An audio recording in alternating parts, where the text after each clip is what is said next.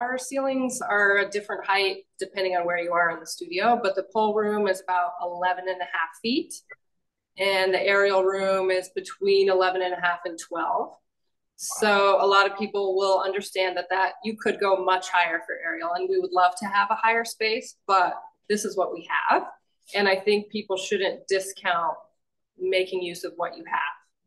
So we're not going to do big giant silks drops in this space, but there's an endless amount of curriculum you can teach people with a lower ceiling height. You don't have to feel limited. If they want a higher ceiling height, they can take a lesson from somebody that has it, but we have a lot to offer at a lower ceiling height too. So we looked at 10, 20, 30. I mean, we've looked at a lot of spaces. The spaces that have the really high ceilings for aerials, then you get into a problem with the pole because you've got to drop the ceiling or get scaffolding, which can be